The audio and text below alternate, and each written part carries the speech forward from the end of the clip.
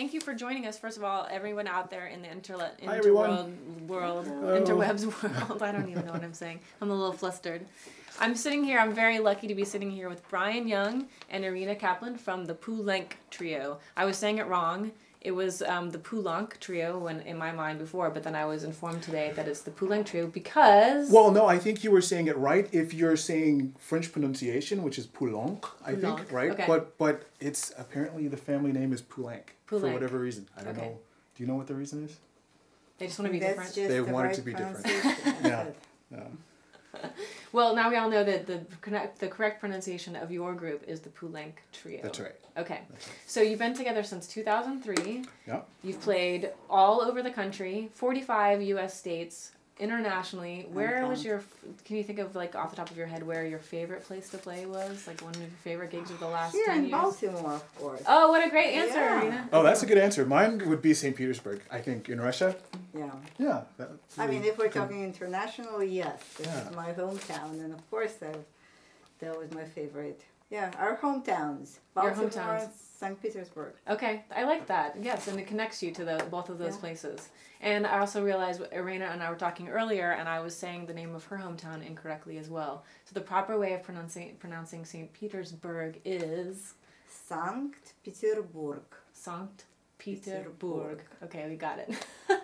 So Irina was trained in Russia, and now she's on the faculty for the Peabody Conservatory for 20 years. Yes, so I went to St. Petersburg Conservatory, which is a very famous place in Russia. And I'm actually very privileged to study at the conservatory that Tchaikovsky and Shostakovich and Prokofiev graduated from.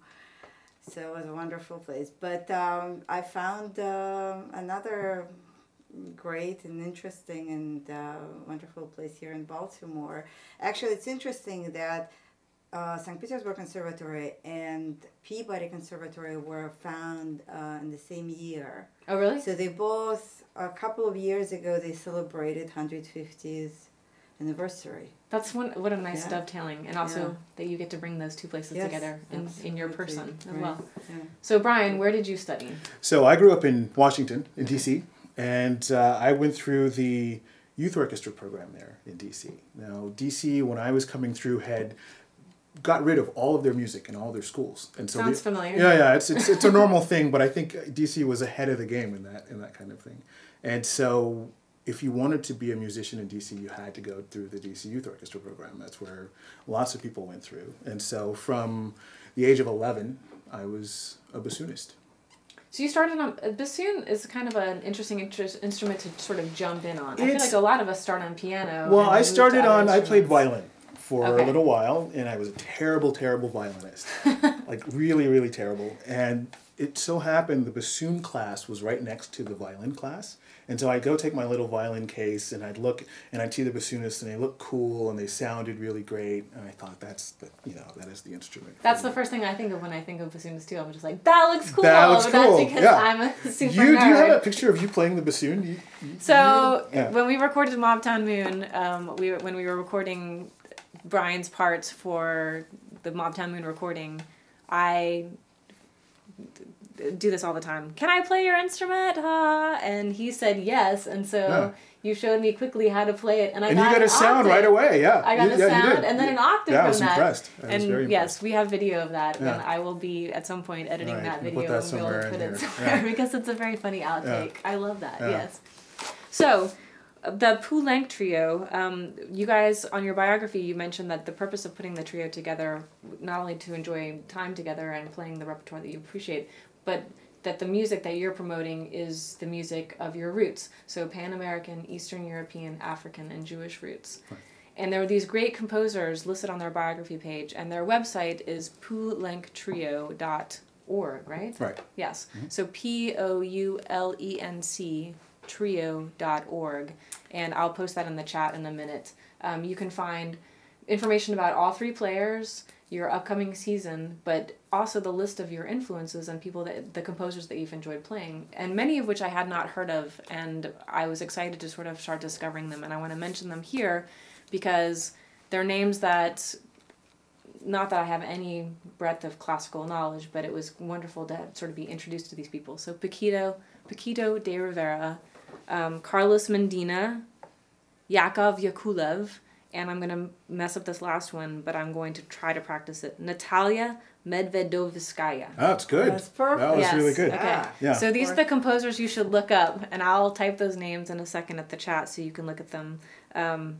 But I feel like one of the things I love about the show is being exposed to names that I hadn't heard before and new artists to discover as well. Well, and that's the thing that we're all about is, for 10 years we've been trying to get new music for this group. I mean, it's oboe, bassoon, and piano. Yes. And it's not, so in chamber music, classical chamber music, the standard is string quartet. Yes. Or a piano trio, which is piano, violin, and cello. And so we're kind of, we even go places where they say, we're so happy to have the freak group come out. Because usually in a lot of the places that we play, they always have string groups. They always have, the traditional thing. Which we can agree are fine, but it can be They're all the fine, same. but they How can be many all- more string trios Yeah. or quartets we can have in this And war? people, I think people are surprised a lot of times when they hear the sound of our group. I mean, they don't know the sound of the bassoon, they don't know the sound of the oboe. And so we go, and so what we try to do is we commission a lot of music. And we try to get at least 2 new composers to write something for us every year.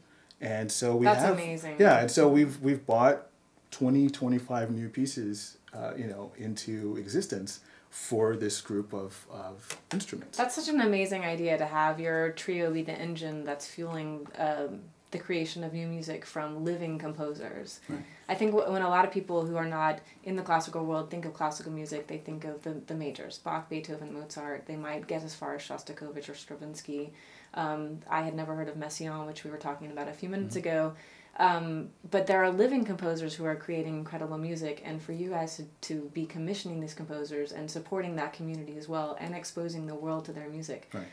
The oboe, and I feel like the oboe is, to my ear and the orchestra, very recognizable, but I have such limited experience with the bassoon that now that I've gotten to know you better and work with you, I'm starting to hear that tone so much more. Yeah. It's such a beautiful, rich tone, and it reminds me of the way that the viola sits in the orchestra. That the viola is so essential to the orchestra, but people don't really. It's sort of maligned. They're just like, the viola. Oh, it's like having a PBJ sandwich, right? Without the peanut butter. It's I know, kind that's of a the good glue that metaphor, holds okay. things together a little bit. And It's a beautiful tone, yeah. There's nothing sharp about it. It's very much a deep voice, and I mean, how would you describe? Well, composers a lot of times use the bassoon as sort of kind of a personable, kind of mellow instrument. So you mentioned Shostakovich, for instance. Shostakovich, if you ever listen to a Shostakovich symphony, you'll hear a lot of bassoon solos, and he uses it as almost kind of his voice in a way. And so you'll hear, the orchestra doing its thing, and then you'll hear the bassoon say some kind of long, melody. People know the bassoon as the voice of the grandfather in Peter and the Wolf. Yes, true. Yes. That kind of thing. And I think it's a beautiful sound. It really, the first time I heard the bassoon, I thought that's it. It struck you. I want to play that. I want to do that. So tell me the difference between double reed and single reed on the instrument itself. So I have my reed here. Yeah. And the bassoon is called a double reed instrument because, unlike a clarinet or a saxophone, which has a single piece of bamboo that goes into a mouthpiece, the bassoon and the oboe have a double reed. And so we take a piece of bamboo and we fold it over and we tie it and we form a hole in the back and then we clip off the end. And the way it makes sound is that's the vibration that goes. That sound. Yeah. That has to also be an instrument on its own. I mean, I feel like I've heard that in Peter Gabriel music, especially in that soundtrack that he did for the Passion of the Christ. I've heard that specific sound. It's a very. Maybe we should commission something. It's just for the reed. Yeah. Just for the reed. Reeds only. Well, we have one of the other composers that we're doing now is a guy named Octavio Vasquez, and he's a Spanish composer, lives in New York now, and he has a piece where we start without reeds on the instruments at all. And so we're just basically blowing through the instrument, a lot of air. Yeah. And so, I mean, there are all kinds of things that living modern composers can do. By the way, we're going to premiere his piece here in Baltimore on February 23rd at the Engineers Club, where we're playing, we're part of Concert Artists of Baltimore series, playing our concert there, our recital. Is that the one that's at the Garrett Jacobs Mansion? No. Yes. Okay, so if you're in the Baltimore area on February 23rd at the Garrett Jacobs Mansion, they are going to be debuting Vasquez's piece. Yes. So you'll get to see this really innovative, interesting piece where you're using the instrument in a non-traditional way. And also, as well as a very traditional. And Octavio himself is going to come down from New York. And, yes. No pressure to play in front of the guy who actually he's voted, a good guy. We'll work with him on that. So he's going to probably be Is this the talking debut? a little bit. Baltimore premiere. We premiered on the East Coast and in New York last year as a part of the Here and Now festival at the Symphony Space. Okay. But yes, it's a Baltimore, and Octavio is also a graduate of Peabody Conservatory. It's kind of like homecoming for him also. Oh, good. Yeah. Okay, so February 23rd, you know where you'll be, right? The Garrett Jacobs Mansion, seeing the Poulenc Trio debut Vasquez's new piece. You can find information on their website about how to get there, how to get tickets. So I think we should actually stop here and get to the music. We're going to take a short break. You're going to watch a little excerpt of one of their videos while we reset the stage to have Irina and Bryan play some beautiful music for you. So stick with us. Thank you guys so much. Right, sure, thanks. Thank you.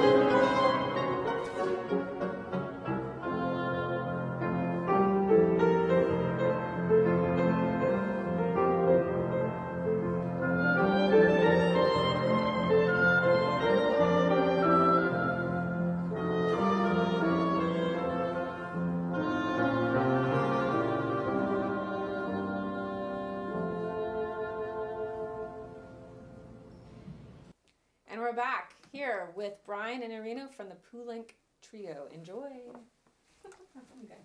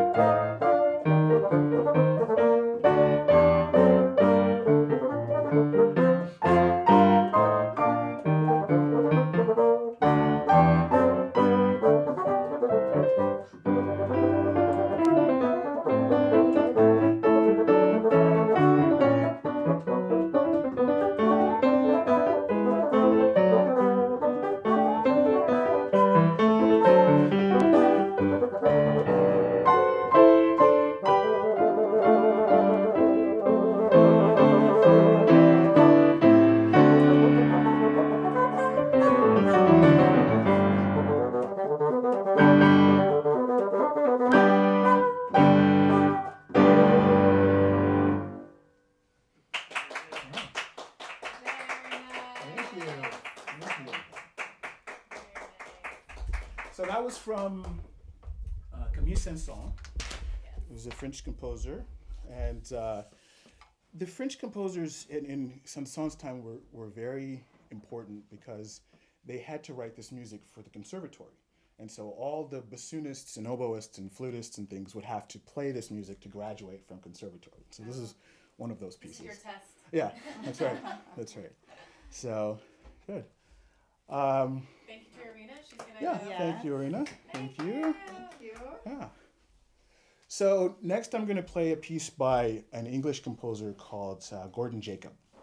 And this is sort of, he was writing in the beginning of the 20th century, but this is a very old style piece, kind of a Renaissance style piece. It's like a Renaissance love poem, but it's got kind of modern hints to it. Really short and sweet, I think.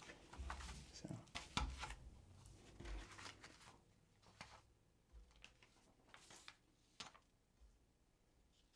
can find it.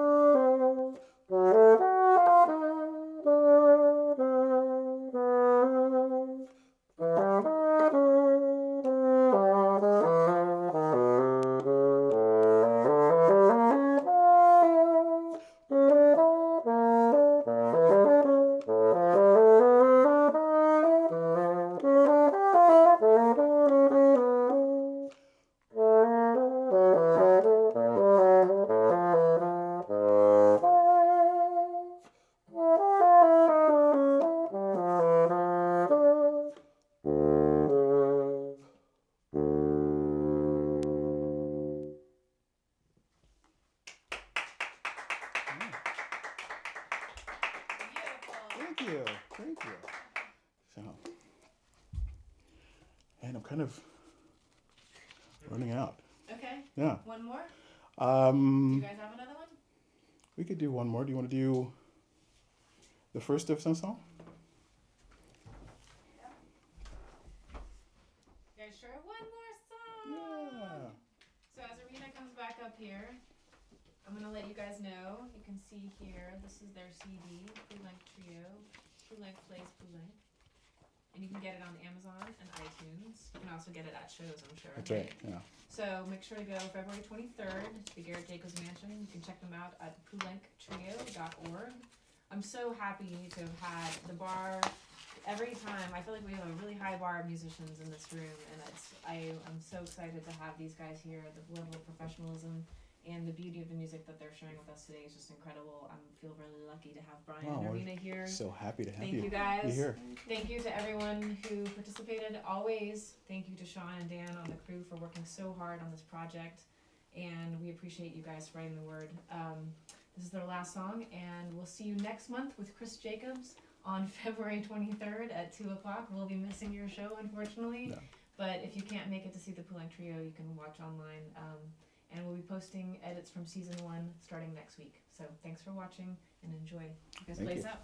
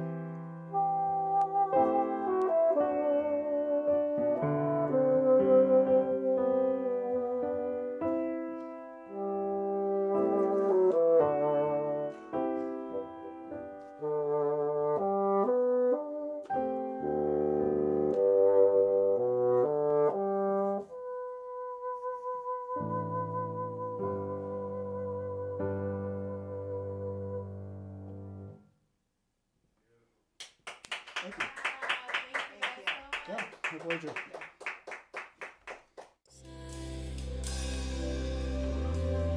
Black, black, black.